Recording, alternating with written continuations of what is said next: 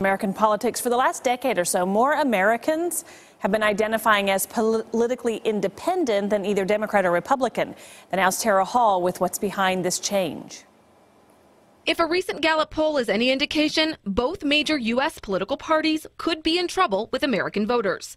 Trust in government has gone down quite a bit. People don't trust the government to do the right thing. They think most people in politics are corrupt. Elizabeth Vanami, a political science professor, says that's leading voters away from the Republican and Democratic parties. What we've seen over time is an increase in negativity or hostility towards both political parties. And so when you say, how do you feel about the Republicans? How do you feel about the Democratic Party? You see this quite negative attitude people have. And so those are the individuals that are starting to say, well, I'm not a Republican or a Democrat, I'm an independent. 43%. That's the number of Americans who currently identify as political independents, according to a recent Gallup poll.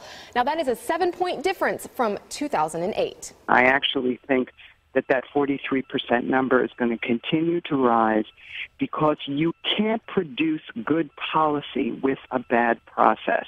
And that's the situation that we're in today. We've got to focus on changing the process and make it more democratic. We have to transfer power from the parties to the voters. And we need a whole set of structural reforms in order to be able to do that. While both Vanami and Salit speculate that Americans will increasingly identify as independents, neither believe voters will completely abandon voting in a two-party system. What they anticipate is that candidates and politicians will instead change their rhetoric to better appeal to American voters. Reporting for The Now, I'm Tara Hall.